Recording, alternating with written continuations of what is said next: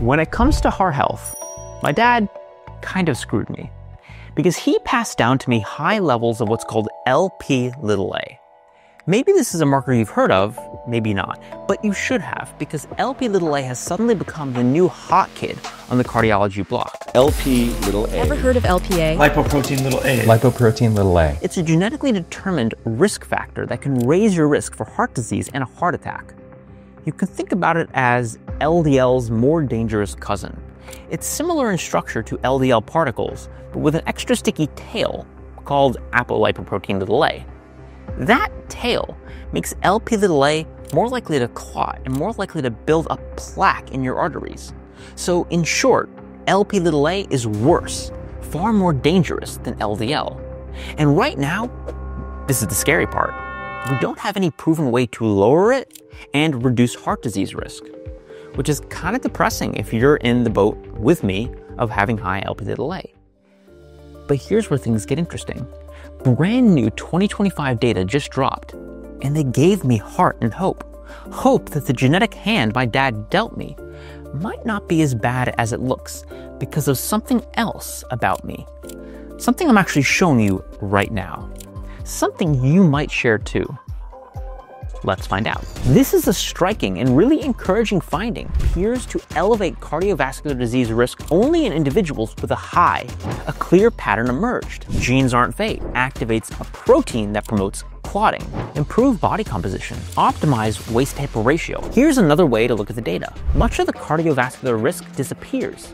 The goal of this new 2025 study was to determine whether a measure of adiposity, waist-to-hip ratio, modifies the relationship between Lp(a) and cardiovascular disease risk. So to explore this, the researchers analyzed data from 4,652 participants in the multi-ethnic study of atherosclerosis, the MESA cohort. They followed them over a median time frame of 17.4 years.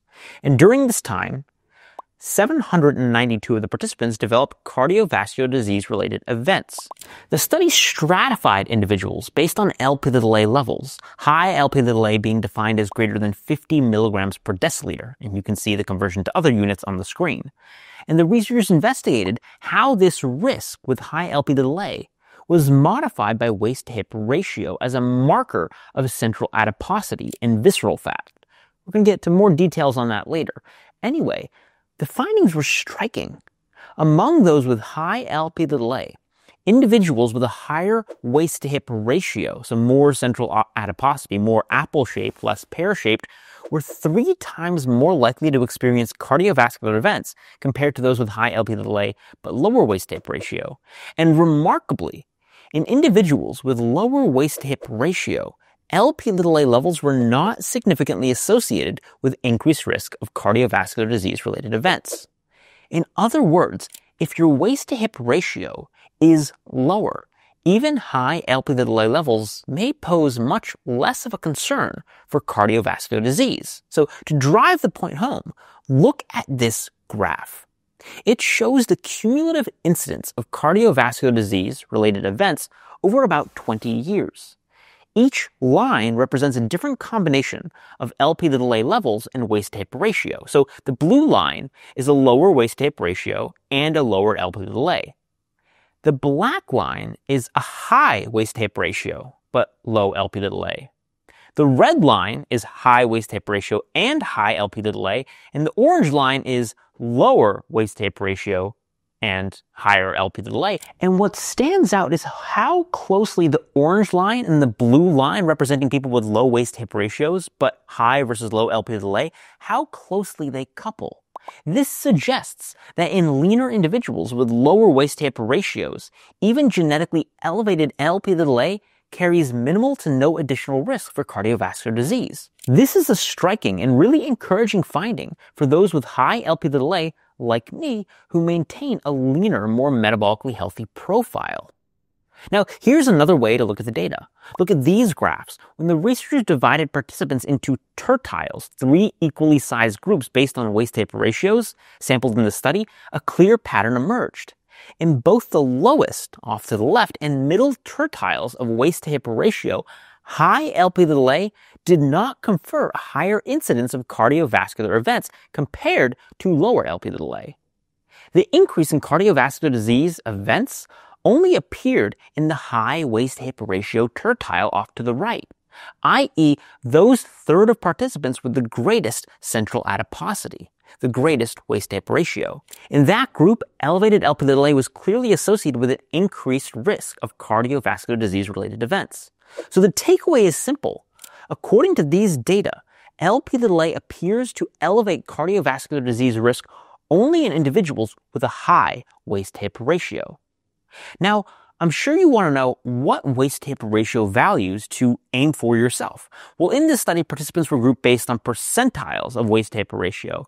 However, the 90th percentile cut point used doesn't actually reflect modern population distributions. I know that's a little bit confusing. So that said, the specific values are more useful, and they were as follows: 1.03 for men and 1.00 for women. And if you really want to target excellent waist-hip ratios, even beyond those used in the study, a level of less than 0.85 for men and less than 0.75 for females is elite in the waist-hip ratio category. You can measure this pretty easily at home. Just measure your waist at its narrowest point. Ideally in the morning, fasted, and maybe after a bowel movement for a consistent measure, and then measure your hips at the widest point. Divide your waist measurement by your hip measurement, and that's your waist-hip ratio. If you don't have a tape measure, that's not a problem. You can just use a piece of string or a belt and mark it, and then measure it with a ruler or a yardstick. So, for example, the math, my own measurements are about 26 to 26.5 inches for waist and about 33.75 inches for hips, giving me a waist-hip ratio of about 0.78. And given my Lp(a) is quite elevated, this result I find reassuring based on the data. I likely face a far lower cardiovascular disease risk associated with high Lp(a) than I might have otherwise believed. So now let's tangent or move on and get into the mechanisms. You guys know I love mechanisms. Why would a high waist-hip ratio have a strong influence on Lp(a) related risk? Well, waist-hip ratio is a proxy for abdominal adiposity or visceral fat, the inflammatory fat stored deep in the abdominal cavity. This kind of fat is biologically active and contributes to both inflammation and clot formation, two mechanisms behind atherosclerosis, cardiovascular disease. So here's a few things that we know and that are relevant to this conversation. Lp(a) activates plasminogen activator inhibitor 1, or PAI1, a protein that promotes clotting.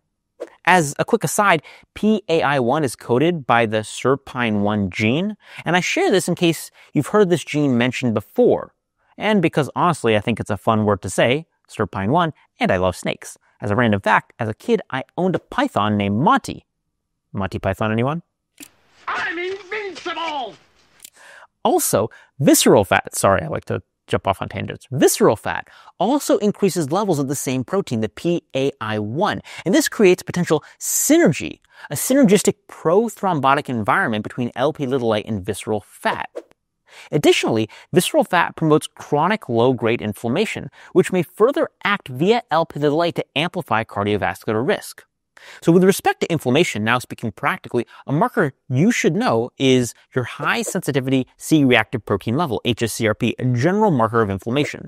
You should target an hsCRP level less than 2, although less than 1 is really ideal. Now, here's another important layer, oxidative stress, which kind of goes hand in hand with inflammation.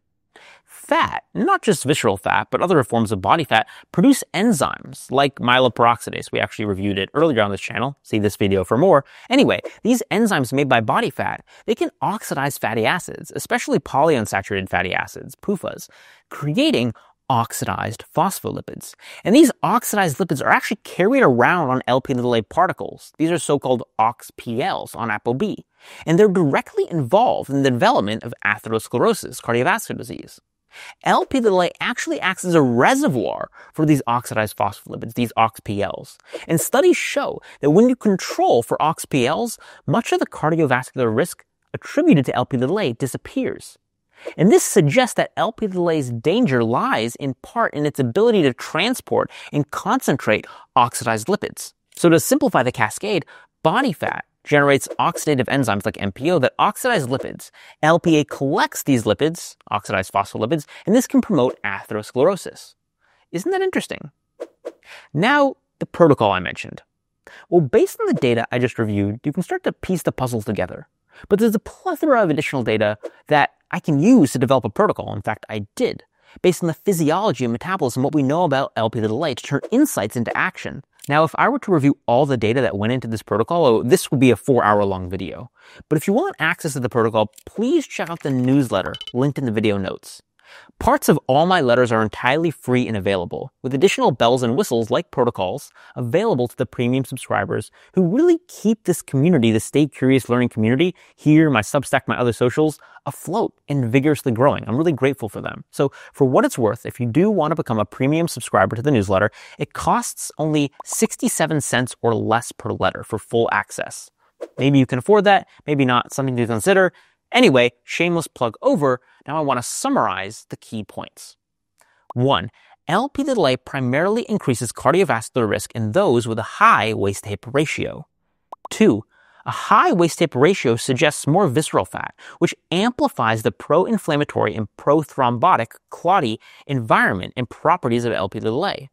And 3. If you have high Lp(a), but a low waist-to-hip ratio, low inflammation like an hsCRP, and low oxidative stress like an MPO marker, your actual cardiovascular risk associated with an elevated Lp(a) may be much lower than previously assumed. And if you don't check all of these boxes, that's an opportunity, not a cause for alarm. Focus on the fundamentals, improve body composition, optimize waist-to-hip ratio. I know, easier said than done, but still, prioritize quality sleep, stay physically active. And for the elite, you can check out the protocol I mentioned in the notes. So, in conclusion, my final words, genes aren't fate. Your genetically determined Lp(a) isn't your cardiovascular fate. Metabolic context matters, knowledge is power, and while binging on donuts won't help your visceral fat, binging on more Stay Curious metabolism content just might. Thank you. Stay curious. I really do appreciate you.